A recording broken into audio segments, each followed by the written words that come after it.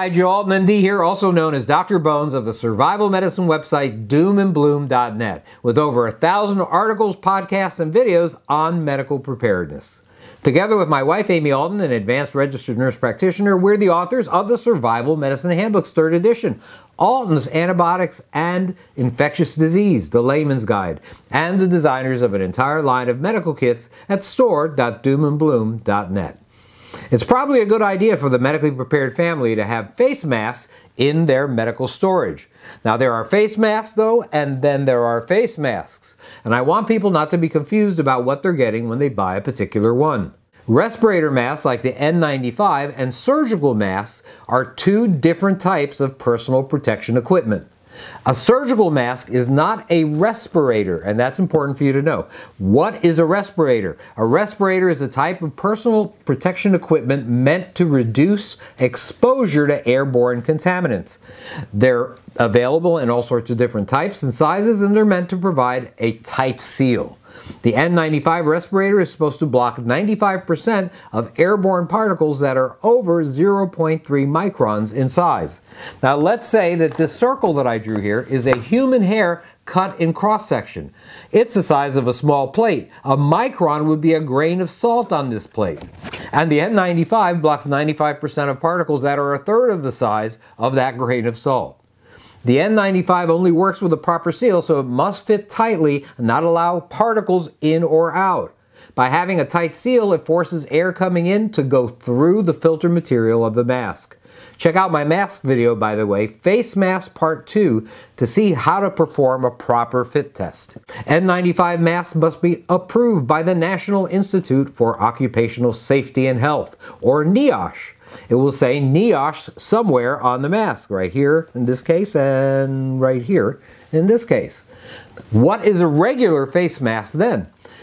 The FDA defines it as a loose-fitting, disposable device that creates a physical barrier between the mouth and nose of the wearer and the potential contaminants in the immediate environment.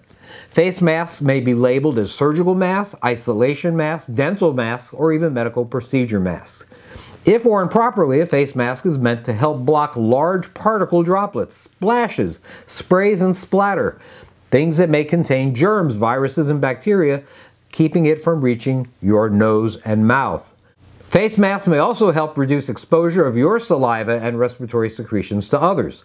Now, that's great, but face masks aren't meant to seal tightly against your face. That means small airborne particles can easily be inhaled through the top, bottom side of the mask. They do not provide respiratory protection like the N95. That doesn't mean that they aren't good masks. They must still be approved by the Food and Drug Administration, which tests them to assure that they resist splashes of blood or other bodily fluids. They just don't filter out microscopic airborne particles. These are the masks that the sick person should be wearing in the sick room. It's important to know that neither the N95 nor the surgical mask protects your eyes, a favorite target for airborne viral particles. For this, you need a face shield or goggles. Here's a set of goggles, and here is a typical face shield. The goggles should be indirectly vented, that is, not have holes on the side like some do that are used for non-medical purposes.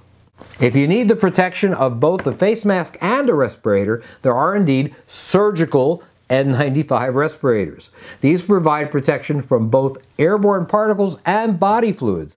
These must be approved by both NIOSH and the FDA.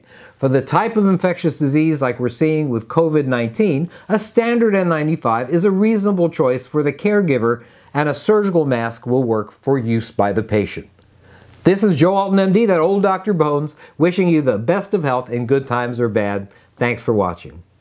If you're concerned, by the way, about epidemic disease, please check out Nurse Amy's pandemic supplies and kits, just a part of her entire line at her store at store.doomandbloom.net. That's store.doomandbloom.net. You'll be glad you did.